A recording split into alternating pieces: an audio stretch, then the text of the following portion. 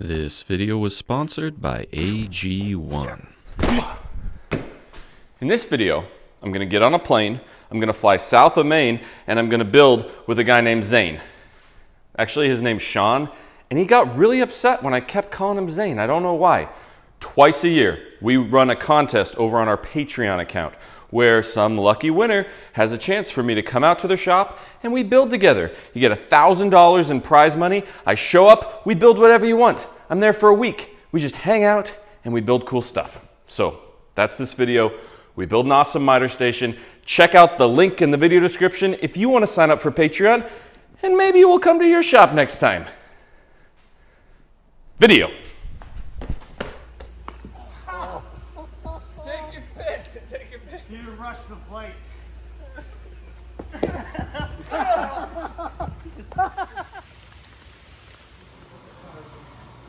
You good?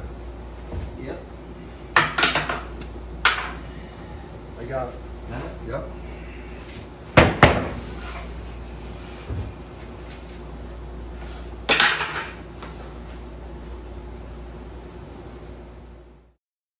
You know, this morning, we're doing the Patreon drawing. What if I pick Axe Murderer? Okay, the winner is, all right, you know what I'm going to do? Here, instead of just reading it off to you, because you guys all said you have your phones, how about, now here's what I'm going to do. I'm going to call the number. Whew, are we ready? Whose phone is going to ring? In 3, 2, 1.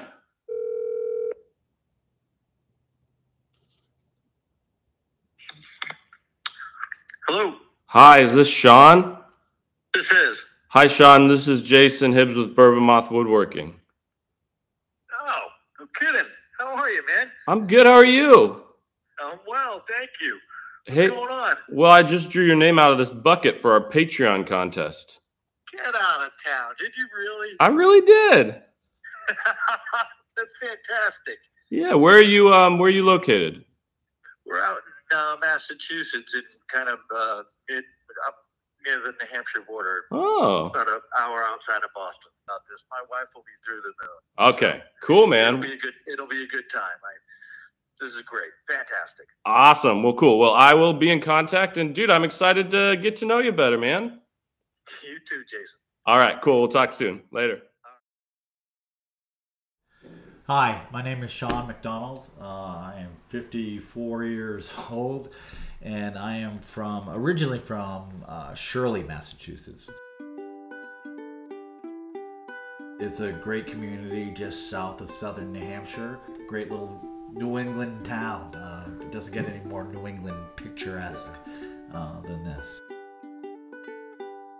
My father, who was a wonderful man, a Renaissance man, could really do anything. So in 1967, he and my mother bought a farm out in Shirley, Massachusetts, and the farmhouse had burnt down, but the barn was still freestanding. I tell people I spent the first 20 years of my life building that barn into a house. So there was always tools and wood around, and as he got older, he got more into kind of the finer woodworking, furniture making. So we would make kind of shaker style beds together or chests. I really learned from him. And then as I grew older and went to college, that kind of went away for a long time. And it wasn't really until we kind of bought this place in Townsend that we've had the room retool and dust off the skills and start again, yeah. I'm Dan Falvo, originally from Manchester, New Hampshire, through West Long Branch, New Jersey, living in East Haddam, Connecticut, and I'm 56 years old. How did Dan and I meet? We both worked for a company called American Furniture Rental. Certainly had a lot in common. He was a horrible boss, but a great guy. So outside of work, we're brilliant. Yeah, so we got together. We had some common interests in woodworking being among them. And yeah, so we've enjoyed doing that for the past several years. So for me, I was in my teens. It was my first summer job. I worked for Tommy Nungesser down in Ocean Township, New Jersey. And I started off just, cutting boards, coasters, stuff like that, small tables. I do use the E word. I use some epoxy. I'm going to say that quietly. No, I'm sorry, man. Love you, buddy. I very much like the arts and crafts, shaker style kind of stickly type of aesthetic, and I've built a lot of stuff in that style. The person who owned this place before was obviously a woodworker and made these beautiful boats in here. But if my wife watches this, what we really need to say is, we're going to finish the bookshelves in the library as soon as this thing is done. And that's why we built this. What we're doing so we could finish that, right? And the raised beds. See, we have to finish the raised beds. We got you, Lori. That's my answer. How long have the raised beds been? 2 years. Excuse me. Let's go to flippin' Massachusetts. We flew in on a Friday afternoon. It was sunny, I was overlooking the bay, and Craig was fast asleep. When we got there, you might think based on this video footage that I was pretty excited, but I just really had to go to the bathroom. Flew into Massachusetts last night, rented a car in Boston. We drove about an hour north. Just before we got to New Hampshire, we stopped, got a little Airbnb, and we are on our way over to Sean's house this morning. Right here it must be. This guy, it looks old. I don't know where to park. In here? I really hope this is the right house and we don't get shot.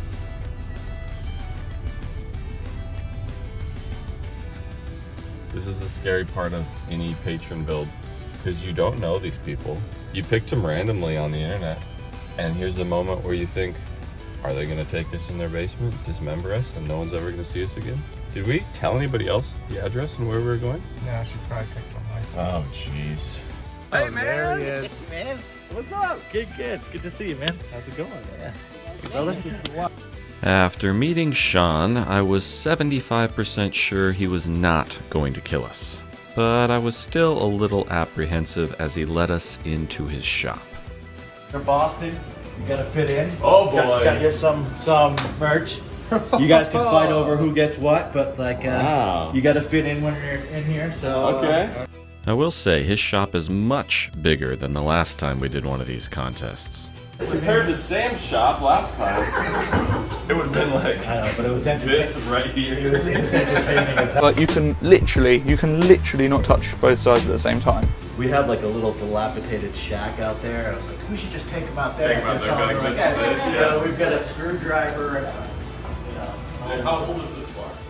After getting to know each other for a while, we wasted no time and started measuring out where we would put Sean's brand new miter station.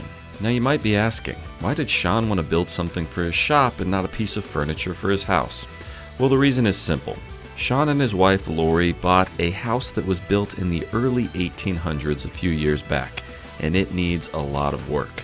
So instead of building something for his house that isn't done yet, we decided our time would be better spent setting up his shop so that he could build things for the house in the future.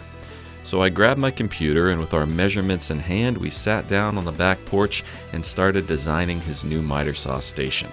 It's going to be a fairly simple cabinet construction, but we're going to add a lot of elements that will make this thing a gem to use. So with our design all hammered down, I sent Sean and his friend Dan off to pick up supplies. They assured me they had a great local spot to get quality lumber, and I believed them. While they were doing that, Craig and I headed to the nearby town of Portsmouth, New Hampshire to pick up a few things at a local woodworking supply store. But before we could get there, we found some really good Mexican food. Because when you're at a oceanside town, Mexican food is the thing you get. With our bellies full, we found Festool. Now Sean wanted to incorporate some sustainer storage into his miter saw station, and I knew the easiest way to do this was to use the pre-built sustainer drawer slides, so we picked up a few of those. Little did I know, while we were doing that, Sean's great local supplier of wood was just a frickin' Home Depot. You're killing me, Sean. But it's hard to stay mad at someone when they throw you a welcome to New England lobster boil, complete with 12 lobsters and a whole bunch of other stuff. Clams, corn on the cob, butter soup. I mean, literally, there's just butter in bowls. I ate it with a spoon, like soup. I was told later that you're supposed to dip the lobster in it, but for a brief moment, that was the best soup I ever had. With day 1 in the books, we arrived on day 2, ready to make some sawdust. At this point, I was 85% sure that Sean and Dan weren't gonna kill us. Since we spent the day before working on our design, we had a very good cut list to work off of, so we got to work ripping down sheets of plywood into their appropriate sized pieces to put together our cabinet carcasses. After getting all of our pieces of plywood ripped down, we had to modify them slightly. There's a concrete stem wall protruding from the back wall on which we were going to put the miter saw station, so we do have to notch out the back of the cabinets to accommodate for that, as well as notch out the front of the cabinets to accommodate for the traditional toe kick. Luckily, Sean had a bandsaw, so we set up a quick and easy stop using a square, and we notched out every single one of our carcass pieces of plywood so that it would fit over that concrete stem wall. And it would also fit our toesies, you know, for the toe kick. Then we had to rip down all of our parts and pieces for the internal shelves, dividers, and brace accoutrement that you need when building cabinets. Once all those pieces were cut, I started walking Sean and Dan through how I like to construct cabinets. Now, when I set my base shelf and cabinets, I like to just cut a scrap piece of wood the same height that I want my shelf to be.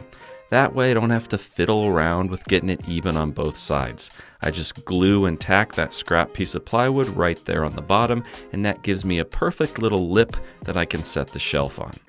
As we started adding these brace pieces to all of our carcass side walls, we started setting them in place over that concrete stem wall just to get an idea of what everything would look like.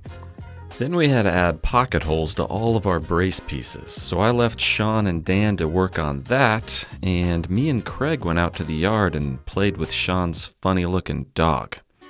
This thing did not like being played with. Cock-a-doodle-doo. With all of our parts cut and pocket holed out, we were finally ready to assemble our cabinet carcasses. And this is generally how I like to do it. With our 2 scrap pieces of wood nailed and glued to the bottom, we take our bottom shelf and we just glue it and set it right on top. Once we add a little glue, all you have to do is come back with a pin nailer and add a few nails. No, this is not the only way it's held in place. This is just to hold it until we can get some screws in through the outside, which is what I'm doing right now. First, Sean came through with a countersink bit and pre-drilled some holes, and I followed right behind and added the screws. With that bottom shelf locked in place, we can start stuffing in our upper brace pieces and attaching those with pocket holes. And there you have it, a very basic cabinet carcass that can be assembled in less than 5 minutes, and is also incredibly strong. So after showing Sean and Dan my moves, they started busting out the rest of the carcasses and setting them in place. As you can see, they sit perfectly over that concrete stem wall and fit nice and snug against the back wall. Lucky for us, Sean's floor was dead nuts level, which made installing them a breeze. Easy peasy, lemon squeezy. Now you'll notice there's a big gap between carcass 3 and carcass 4, and that's because that is where we're going to put the miter saw. And we didn't want to build a traditional cabinet box there because we want to be able to adjust that shelf up and down to dial in the height of that miter saw. So I'll show you how we do that part later. For now, it was time to hook all of our boxes together into 2 separate units. With that done, it was on to the face frame. Now when I asked Sean about finishing this, he said that he wanted it painted, so we're going to be using paint grade material for the entirety of the build, which means for the face frame we went with poplar. So we ripped down some poplar to the right width, and we started with our stiles on the outside. Once we had those in place, we measured for our rails on the top and bottom, cut those to length, and added pocket holes to hook them all together into one giant frame. Once we had this frame all glued and screwed together, we took it back over to our carcass and we set it in place.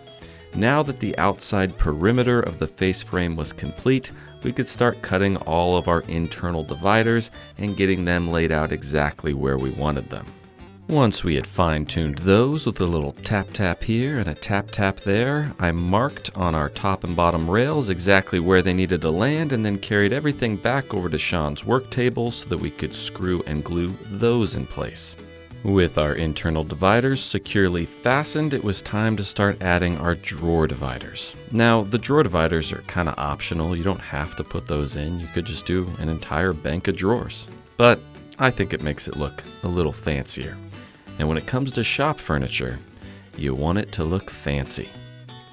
So with our face frame all put together, we carried it back over to the carcass and set it in place to make sure it fit just the way we wanted.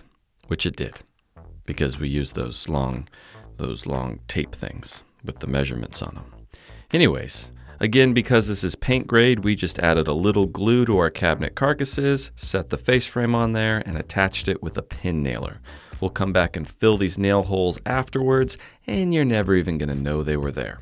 We went ahead and made the smaller face frame for the far right box, and as I mentioned, we filled all the holes. And that was pretty much all we did on day 2. But it was a good day, and I was happy with our progress thus far. So Sean decided with our hard work that he'd take us out to this awesome local restaurant called the Bull Run. If you recognize that bar behind me, it's because that's the same bar that was in the last season of Dexter.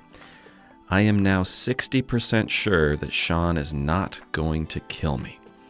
But anyways, dinner was delicious, good friends, great food, and afterwards we found this awesome bridge that was over a river. I just couldn't help myself. I ripped off my shirt and was gonna jump in when Sean was saying, "Stop, stop, it's not that deep." So instead of just fully jumping in, I decided to swing down and ease myself into it. And you know what? Sean literally saved my life. There was only about 6 inches of water in that river. I am now 82% sure that Sean doesn't want to kill me. And with that, day 2 was complete, and it was on to day 3. Hey, this video is sponsored by AG1. AG1 is a daily foundational nutrition supplement that supports your whole body's health. As you can see in this video, I'm actually not here. Magically, I'm on the other side of the country. But one thing I don't love about traveling is it's really hard to eat healthy while I'm on the road. I'm talking getting vitamins, vegetables, nutritional foods in my body. That's why I love AG1, especially the AG1 travel packs. It is so easy to take. All you do is take 8 to 12 ounces of water, you take a little of the AG1, and you put a scoop in there. Or if I'm on the road, I do the travel packet. I like to add a drop of the vitamin D3 plus K2, stick that in there, and then all you gotta do is screw the lid on, shake it up, and enjoy. The other thing I love about AG1 is unlike other vitamins, supplements, nutritional things, this one actually tastes good, and I know the ingredients are good for me. AG1's also loaded with a bunch of vitamin C, zinc, functional mushrooms to help support your immune system, which is super important when I'm on the road. So if you guys want to try AG1 yourself, which I highly recommend you do, go to drinkag1.com/bourbonmoth, and they're gonna give you guys a free year supply of their vitamin D3 plus K2 and 5 free travel packs with your first order.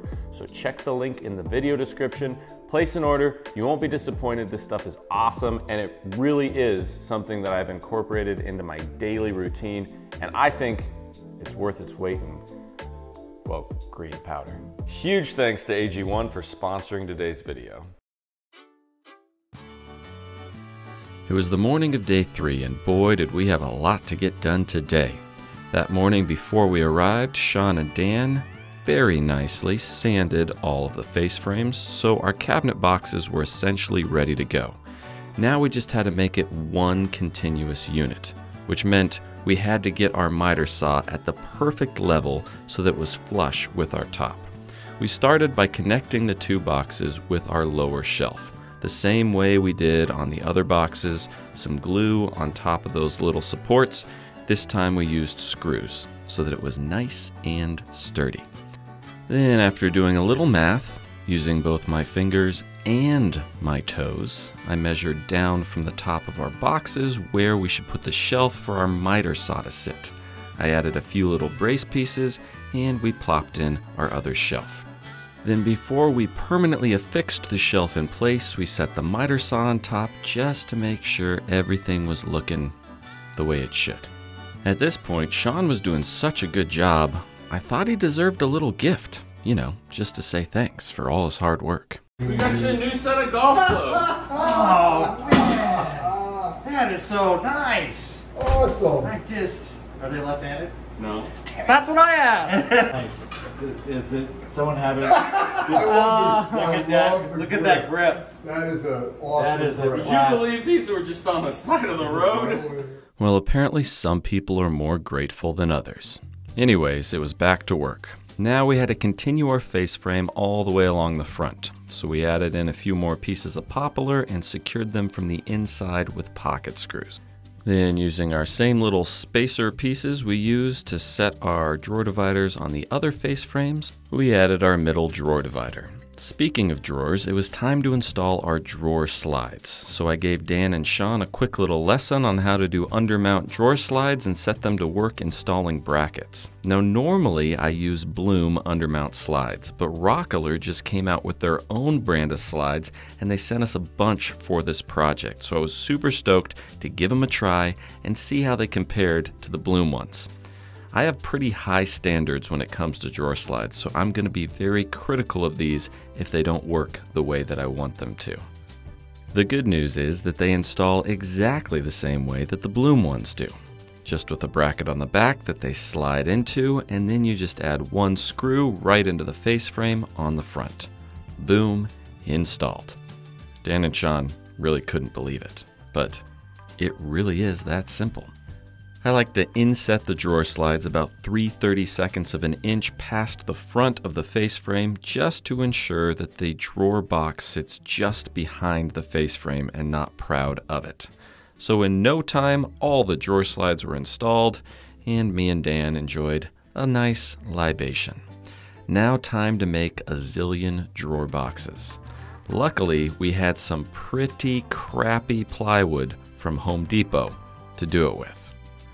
Because we had to cut a zillion identical pieces, I decided the easiest thing to do was to start using the miter saw station before it was actually ready to start using. So we set up a rudimentary stop block and we cut out all the pieces for the drawer boxes. While Dan and Sean sanded, me and Craig had a few errands to run. And we ran them. And they were hard. By the time we got back, all the sanding was magically done. So I walked Dan and Sean through exactly how I like to construct my drawer boxes. It's a dirty, simple way of doing it, but boy is it effective and makes an incredibly strong drawer box. If you'd like a little more in-depth instruction on exactly how I put these together, there's a link in the upper corner of your screen right now. Once the drawer boxes were constructed, we added the clips that came with the Rockler drawer slides, and they just clicked into place. I gotta tell you, and I'm not just saying this, I really did inspect them from all sides, and those Rockler drawer slides, they're solid. And they're 1/3 of the price of the Bloom ones, so I just might be making a switch. While I did the math for all our shaker-style drawer fronts, Mother Nature did the math on what it would take to cause a lot of inconvenience for us as woodworkers. Because the only way to cut long boards is to open Sean's barn doors, and well, the boards get a little wet as you're running them through the table saw.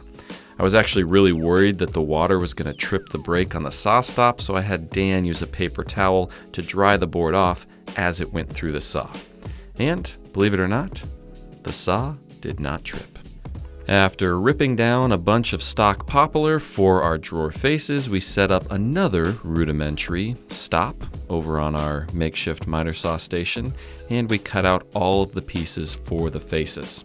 Next, we set a dado stack in Sean's saw, and we added a 1/4 inch groove down the center of each one of our frame pieces, which will eventually house our floating panel. Once all the grooves were cut in all of our pieces, next we had to cut the tenons on our rails that would fit into our stiles. So we used Sean's little crosscut sled thing he had backwards, because technically it's supposed to be on the other side of the blade, but it wasn't going to work that way for some reason. But I digress. Anyways, we managed to get all of our tenons cut in the end, and all of the frames for every single one of our drawer faces were ready to be glued up, which meant that that was a great stopping point for the end of day 3. So we headed indoors where Sean's mother had made us a delicious meal of pasta with homemade meatballs and sausage, garlic bread, beer. I'm never coming home. It was the morning of day 4 and we still had a lot to do.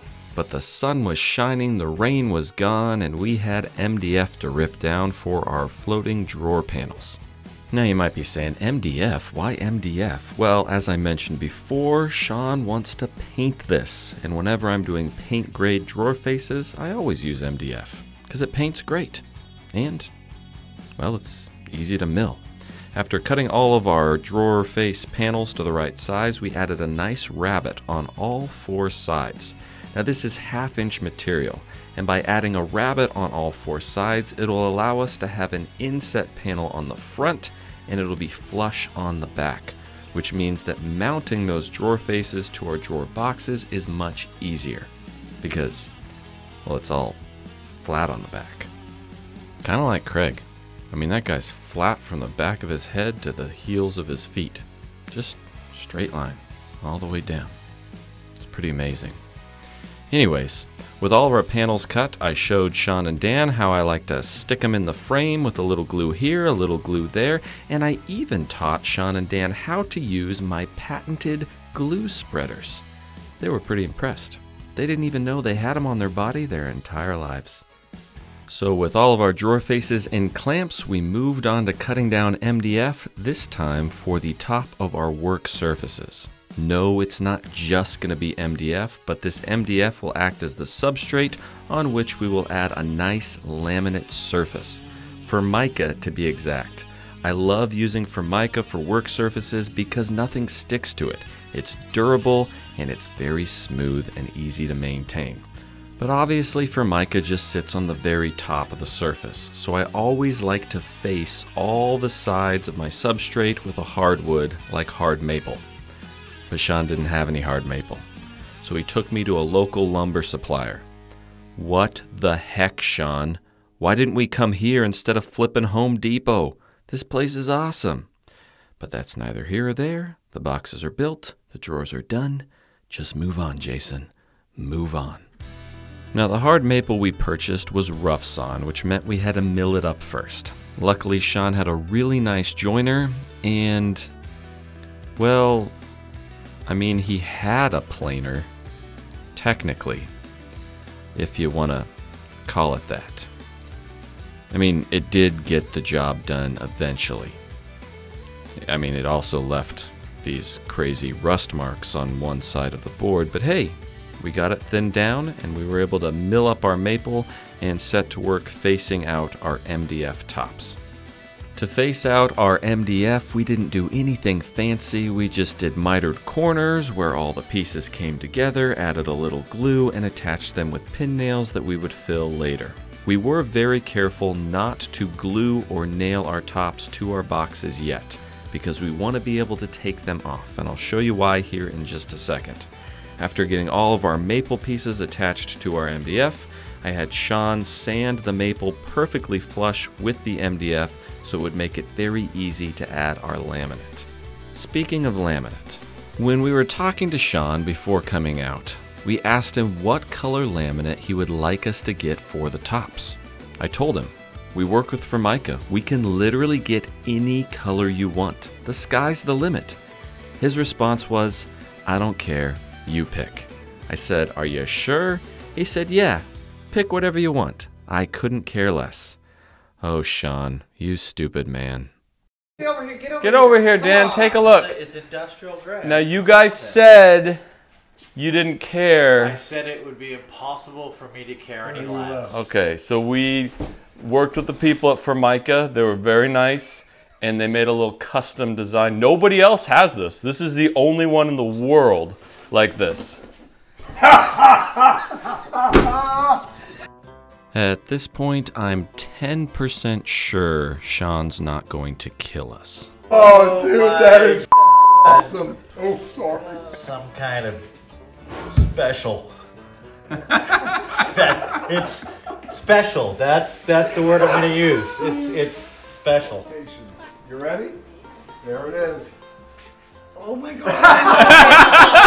Absolutely love it! That's so perfect! Well, Sean, a word to the wise. If someone ever asks you what color you want something, just pick a color, man. Or live with my face on top of your workbench for the rest of your life. You choose. After getting over the shock of our laminate choice, we started scoring and snapping our pieces of laminate to fit on top of the work surface. It was really weird. We had extra laminate and Dan took it out and put it in his car. I mean, I don't know Dan, and that stuff's got my face all over it. At this point, I was starting to think Dan might be the one to kill us. Now, when I cut laminate to size, I like to overcut it so that it overhangs my work surface just a little bit, and then we'll come back and we'll trim it down. We were just about ready to start adding our contact cement when Lori brought us out the biggest shrimp cocktail I've ever seen in my life, which is perfect when you're dealing with toxic chemicals. I decided to just mix the two together and see how they tasted, and now it was time to actually attach the laminate to the MDF substrate. So we applied contact cement to both the underside of the laminate and to the top of the MDF. The great thing about contact cement is you just put it on and wait for it to dry. This can take a little while, so while we were waiting, we decided to go outside and have ourselves a little pickup game of baseball. You're looking at the 4th grade Little League champion first baseman right there. And I don't mean Craig. Once all the toxic fumes were cleared out of Sam's shop and the contact cement was good and dry, we added some dowels to the top of the work surface to lay the laminate on so that we could slowly start applying it to the top and make sure everything was lined up.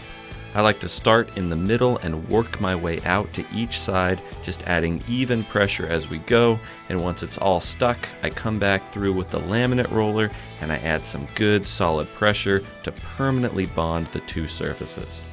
Then, because we left the laminate overhanging our maple just a hair, we come through with a chamfer bit, add a nice chamfer to the edge of all sides, and this also trims down our laminate perfectly even with our top. And just like that, both tops were covered in the most beautiful Formica laminate I have ever seen in my life. And we were on to day 5. It was the morning of day 5, the last day of our build. And fortunately, we walked in to find Dan and Sean hard at work sanding the drawer faces we had glued up the morning before. So while they kept sanding, I set to work installing these cool sustainer drawers into the end of our cabinet. By the time I got those installed, all the drawer faces were sanded and ready to be attached to our drawer boxes. If you ever have to install overhang drawer faces, get yourself some of these Rockler drawer face clamps. They make the process so easy. Because it was the last day and we had to get this thing done, everyone was chipping in. Sean, Dan, Lori, me, Craig, we were all out there doing our part to get this thing to the finish line.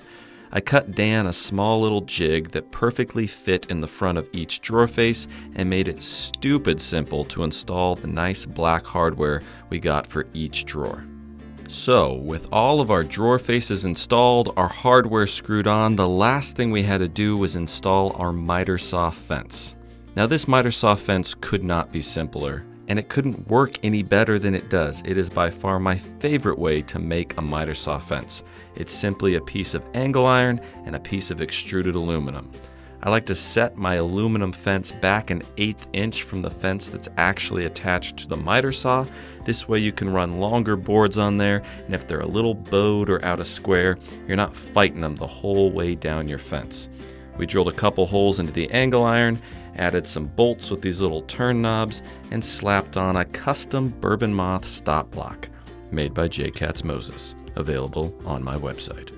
Once we had the fence on the left installed, it was time to add the one on the right. I just used a Festool track saw track to make sure it was nice and in alignment with the miter saw. And then last but not least, we added this Stare-It adhesive metal tape measure sticker thing. So you could just reference off of that and you wouldn't even need a real tape measure.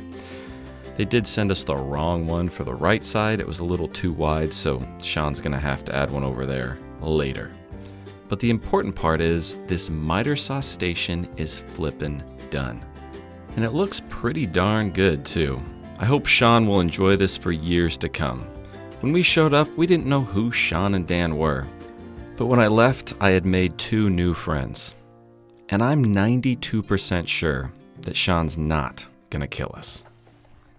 Yeah, so this is perfectly accurate. We got that nailed down. So you can lock this like right on 17. Okay. And then if you lock it down up here and it happens to be off like your cut, you need to micro adjust, then you can just barely scooch this back and forth, micro adjust the whole thing.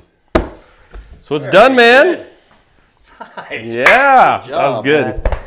All right, let's start getting this thing painted. Painted? I mean, he can't kill us if he can't find us. To think, he really thought we were gonna stay there and help him paint. Oh boy, what a noob. Anyways, hopefully you enjoyed that video. I cannot say enough nice things about Sean and his wife Lori and Dan. The hospitality was off the charts. That was so much fun. I absolutely love getting to go experience new places, meet awesome people, and just build in other people's shops. It's so cool. So if you want a chance for me to come out to your shop, make sure you check the link in the video description. It'll take you right to our Patreon page. You sign up, you can enter to win this contest. You get a weekly live question and answers. There's a bunch of behind the scenes content. We give discount codes for the website. Every once in a while, we just give away plans. Other people are paying on them, paying for them, paying on for them, paying for on them. Anyways, other people are spending money on them and you don't have to. We just give them to you. We're like, hey, you want some plans? Take some plans, free plans. Oh, our patrons, they get plans. Take them.